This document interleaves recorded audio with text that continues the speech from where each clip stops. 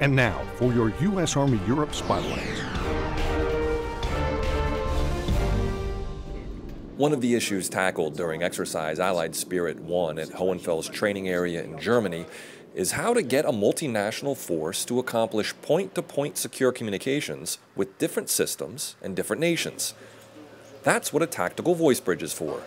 But what if it doesn't work with all systems? The problem was that the American connector didn't fit on the Dutch radio, so we had to make a kind of adapter cable for connecting the two radios together.